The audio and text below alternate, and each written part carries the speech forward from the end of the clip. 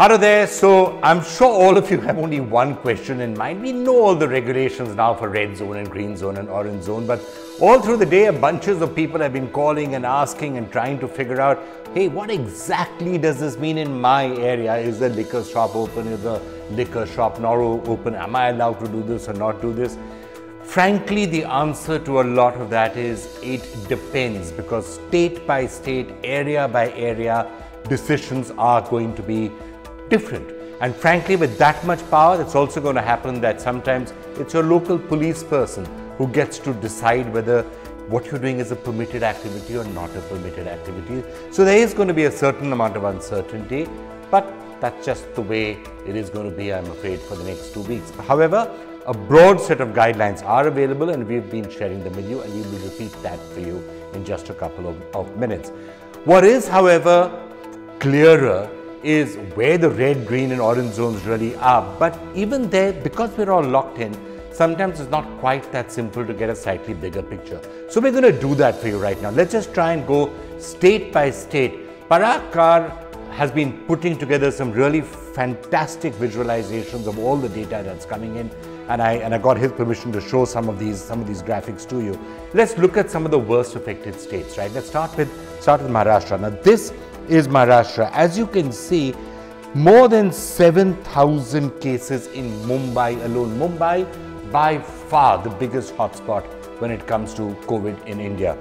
Nearly, what's it, about 30%, maybe 25 to 30% of all cases are just in Mumbai. In Maharashtra, though, there are other red zones, largely in the urban areas. If you see going down towards Pune, that entire belt, or going then towards Nashik and Jalgaon, Aurangabad. So those are the red zone areas when it comes to the state of Maharashtra. Moving to Madhya Pradesh, if you can take a look at that, it's the western and the southwestern corner of Madhya Pradesh which is really affected. Indore and the areas around it, whether it's Ujjain or Devas or Khandwa, Dhar, Bharwani, those are the red zone areas, and a little bit of Bhopal, of course, which also has something like 500 cases. The eastern part of Madhya Pradesh is green, as of course, and if you keep going east into Jharkhand and Chhattisgarh, those areas are largely green as well. So that's the situation when it comes to Madhya Pradesh. Let's turn our attention to Gujarat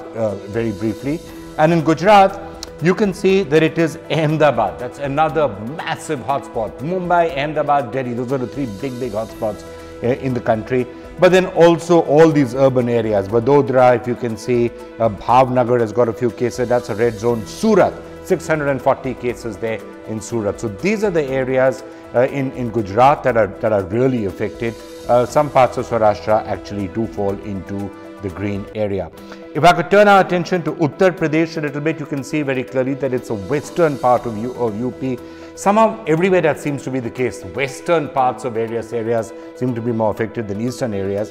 In Uttar Pradesh, again, this entire belt is virtually a red zone, as you can see all across western UP, with this Mathura, Aligarh, Agra, of course, 497 cases, very badly affected, Moradabad, and towards the east, it becomes largely green.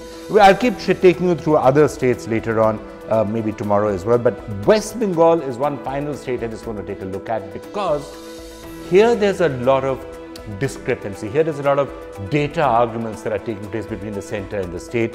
The state seems to be saying, why are all of these red zones? Actually, there are not that many cases out here.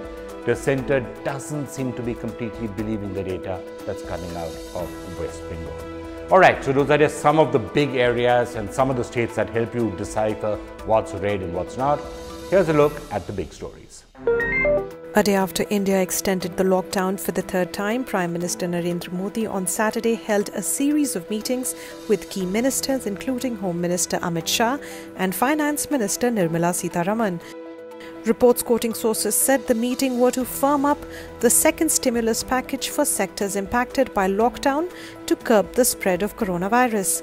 After meetings with Shah and Sitharaman, the Prime Minister would have follow-up meetings with ministers of key economic ministries such as micro, small and medium enterprises, a News 18 report said. Over 190 Pakistanis who are stranded in India due to the lockdown have been allowed to exit the country through the Attari-Wagah crossing next week. The Hindustan Times reported that the External Affairs Ministry has told state police chiefs to facilitate their travel. The Pakistani nationals have been told to reach the Attari-Wagah border by early Tuesday, when formalities for their return would begin at the Immigration and Border Checkpoint. The Pakistani nationals are currently residing in 25 districts of India in 10 states. Union Minister Prakash Javadekar on Saturday said that he thinks the worst is over as far as Covid-19 outbreak is concerned. He, however, added that till the time the disease is not completely contained, we should continue to follow all precautions and guidelines. Living with Covid is the new normal, the Union Minister mentioned. His comments came as India recorded the biggest jump of 2,293 coronavirus cases in 24 hours. तब vaccine नहीं निकलता तब तक ये सवाल रहेगा कि हमें कोविड के साथ ही जीना पड़ेगा एक तरह से, और ये न्यू नॉर्मल है। और इसलिए जैसे मास्क लगाना, बारी बारी से हाथ धोना, 6 फुट की दूरी, 2 गज की दूरी बहुत जरूरी, ये प्रधानमंत्री का संदेश का अमल करना, ये मुझे लगता है ये न्यू नॉर्मल है। 44 people residing in a building near Delhi's Kapasheda have tested positive for coronavirus on Saturday, officials said. The residents had undergone tests nearly 10 days ago, they added. The residents were believed to have contracted the virus from a Covid-19 patient who tested positive on April 18th. Authorities had then sealed the area and collected samples of 175 people from this locality.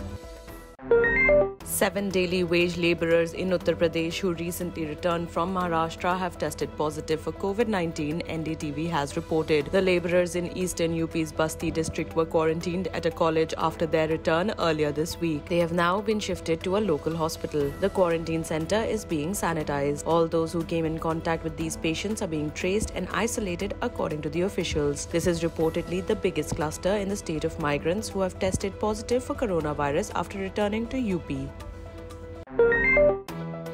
Desperate times result in desperate measures. 18 people were found travelling in the mixer tank of a concrete mixer in Madhya Pradesh's Indore. In a video shared by news agency ANI, migrant workers can be seen coming out of a small opening in the mixer after it was stopped by the police. The workers were reportedly travelling from Maharashtra to Lucknow in Uttar Pradesh. FIR has been registered against them. Under a new directive issued on Friday, the government has made the Arogya Setu app mandatory to download for all offices in both the public and the private sector. Employees across all these offices will be compulsorily required to download the app as the government looks to impose stricter contact tracing and surveillance to restrict the spread of the pandemic. Individuals living in all of the identified COVID-19 containment zones in India will also need to download the Arogya Setu app mandatorily. The move comes despite several complaints of privacy breach and surveillance concerns raised by experts and citizens. The World Health Organization has praised China for its handling of the coronavirus pandemic and said that other countries need to learn from Wuhan on how the epicenter of the virus was bringing the society back to normal. The comment comes a day after US President Donald Trump likened the global health body to a public relations agency for Beijing. The Trump administration has launched a probe into the role of the WHO on coronavirus and has temporarily suspended the US's financial assistance to it. In a major relief for professionals and immigrants from countries like India, the US government has given a grace period of 60 days to H-1B visa holders and green card applicants. The immigrants were served notices for submission of various documents, taking into account the massive novel coronavirus outbreak in America.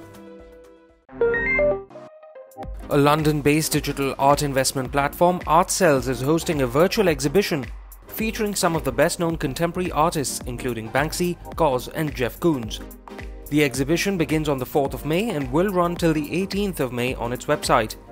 Titled 21, the exhibition will showcase works in a high-definition 3D format to give a real-life experience to viewers and is free and open to all. The interesting feature is that you also get a chance to invest in the art portfolio and buy shares of artworks for low prices.